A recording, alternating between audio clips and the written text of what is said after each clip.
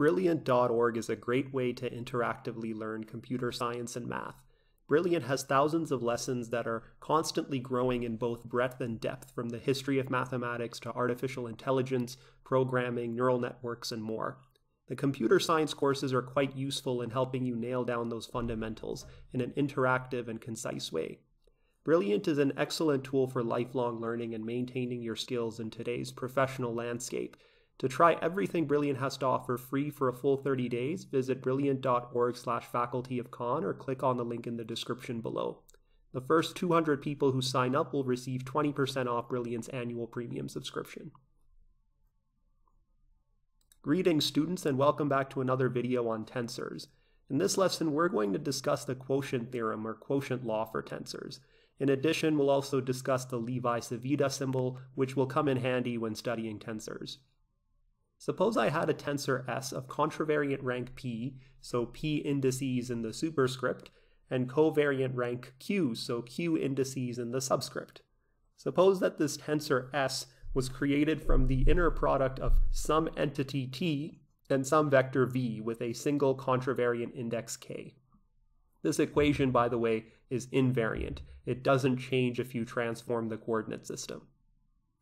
If these statements were true, then the quotient theorem states that the array T is also a tensor with a contravariant rank of P and a covariant rank of Q plus 1.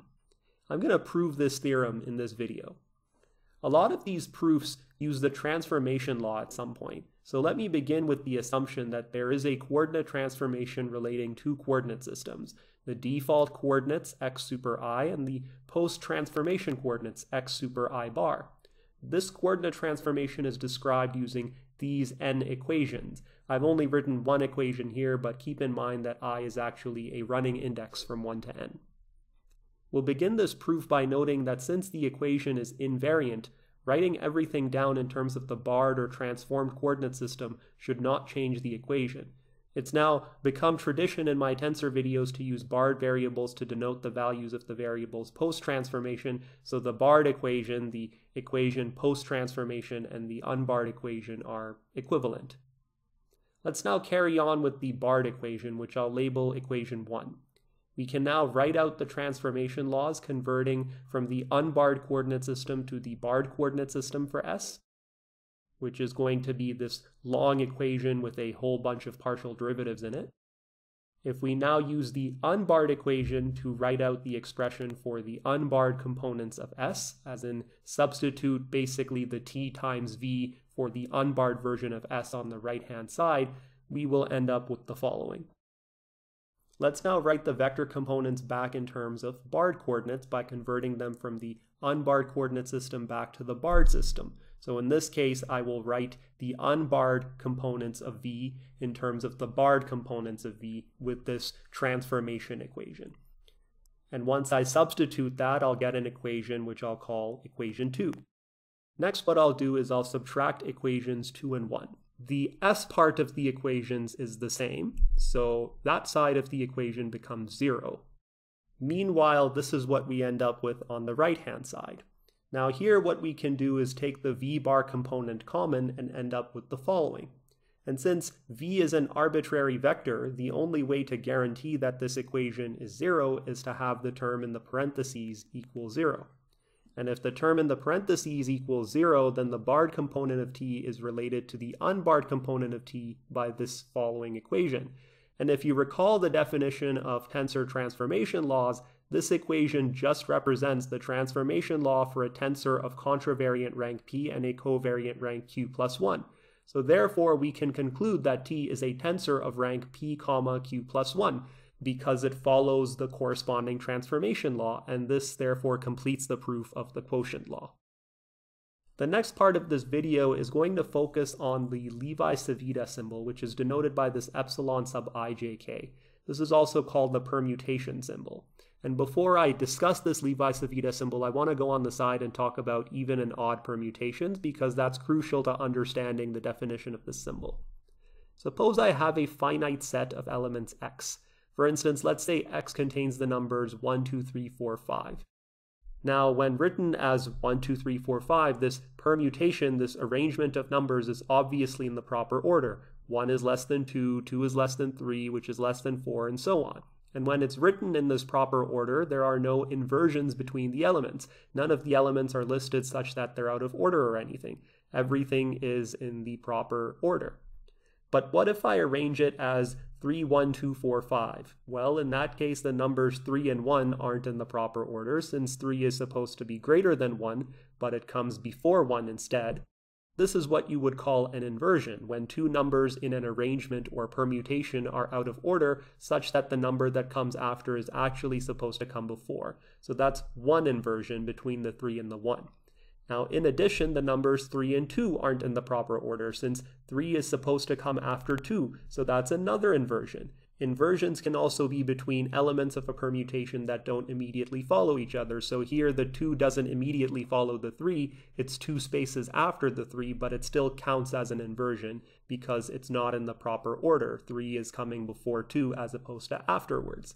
So in the end, there are 2 inversions with this permutation, and since there are an even number of inversions, the permutation is called an even permutation. Quick note though that 0 counts as an even number, so 0 inversions like with 1, 2, 3, 4, 5 is still an even permutation. What if I have an arrangement or permutation given by 4, 1, 2, 3, 5? In that case, I now have 3 inversions, 4 and 1, 4 and 2, 4 and 3. And since 3 is an odd number, we say that this is an odd permutation. So in conclusion, an even permutation is one in which there is an even number of inversions, and an odd permutation is one in which there is an odd number of inversions. Let's use these ideas to now define the Levi-Civita symbol. I'm going to define the 3-dimensional symbol here. There's also a 2-dimensional symbol that's used less commonly, and of course you can go up to higher dimensional symbols as well. So the Levi-Civita symbol is denoted by epsilon ijk and is defined according to the permutation of its indices, so how the indices are arranged. If the ijk are written as an even permutation of 1, 2, and 3, then the Levi-Civita symbol is positive 1. If the ijk are written as an odd permutation of 1, 2, and 3, then the Levi-Civita symbol is a negative 1. And finally, if any of the ij or k are repeated, so something like 1, 2, 1 for instance, then the Levi-Civita symbol is 0. You might find it a bit inconvenient to determine which arrangement of 1, 2, 3 is an even permutation or an odd one, so here's a diagram you can use to help yourself out. I'm going to draw the numbers 1, 2, and 3 in this triangle. If my ijk on the Levi-Civita symbol are arranged in a clockwise manner on this triangle, then it's an even permutation. If they're arranged in a counterclockwise manner, then it's an odd permutation. So for instance, if I have epsilon 3, 1, 2, then since 3, 1, 2 occurs in a clockwise order on this diagram, I have to go clockwise to go from 3 to 1 to 2. Epsilon 3, 1, 2 corresponds to an even permutation and is therefore equal to 1. The same logic applies to epsilon 1, 2, 3 and 2, 3, 1. However, if I have epsilon 1, 3, 2, then since 1, 3, 2 occurs in a counterclockwise order on this diagram, epsilon 1, 3, 2 corresponds to an odd permutation and is therefore equal to negative 1. The same logic applies to epsilon 3, 2, 1 and 2, 1, 3. An important application of the Levi-Civita symbol is in finding the determinants of 3×3 matrices and the cross products of vectors. So if I have a 3×3 matrix A whose elements are denoted by A sub ij, then I can write the determinant of this matrix A as the determinant of A times epsilon sub lmn equals A sub li times A sub mj times A sub nk times epsilon ijk. Now the L, M, and N occur only once in each term, so these are free indices. They are not summed over. We set them beforehand. I, J, and K, however, occur twice on the right-hand side, so they're dummy indices, and in fact we sum over the I, J, and K from 1 to 3. So let's do an example involving a determinant calculation. Suppose I have a 3×3 matrix A given by the following. According to this formula up here, we can find the determinant of A using the following equation. Remember that the indices L, M, and N are numbers that we set ourselves, while the I, J, and K are summed over from 1 to 3. So just to make things simple, let's set the L, M, and N to be 1, 2, and 3 respectively. If we do that, then we'll have epsilon 1, 2, 3 on the left-hand side multiplying the determinant of A, and then the following on the right-hand side. But epsilon 1, 2, 3 is just 1 by the definition of the Levi-Civita symbol, so this is what we're left with. Now let's evaluate the right-hand side by summing over from 1 to 3, starting with the index I. Next, we'll sum the j in each of these expressions from 1 to 3. However, recall that whenever the indices are repeated in the Levi-Civita symbol, the symbol actually becomes 0 according to its definition. So we can cancel any of the epsilons we have here where the indices are repeated. So that will greatly simplify this expression. The last thing to do is sum the k in each of these expressions from 1 to 3. And if we do that, we end up with this monstrosity. Now, fortunately, we can use the fact that the Levi-Civita symbol is 0 for repeated indices to trim down this expression to something that's a bit more manageable. Now, let's plug in all the values from the definition of the Levi-Civita symbol and from our matrix. When we do that, this is what we get. And performing all the necessary multiplications gives us 8 plus 0 minus 3 plus 0 plus 18 plus 12, which means that the determinant of A is 35. You can verify this on Wolfram Alpha if you don't believe me. Anyway, that's one somewhat cumbersome application of the Levi-Civita symbol. A quick note is that we can actually extend this determinant formula with the Levi-Civita symbol to the n by n matrix where n is any natural number. The caveat to extending the Levi-Civita symbol to calculate n by n matrix determinants is that we have to use a higher order version of that symbol. We can't just use the third order epsilon ijk that we've been using for 3 by 3 matrices. But the nice thing is that this higher order symbol follows pretty much the same logic as the epsilon ijk. If the subscript constitutes an odd permutation of the numbers I1 through In, then the symbol equals -1. If it's an even permutation, then the symbol equals +1, and if any of the indices are repeated, the symbol equals 0. Another note I'll make is that it's also possible to write the Levi-Civita symbol with contravariant indices, where the indices are up top rather than at the bottom. However, I should note that the Levi-Civita symbol is not a tensor. It's something called a pseudotensor. A pseudotensor is similar to a tensor that we defined in earlier videos but follows slightly different transformation rules. Another name that people sometimes use for a pseudotensor is a tensor density, so you might encounter that in your readings. This concept is important when looking at the cross product of two vectors.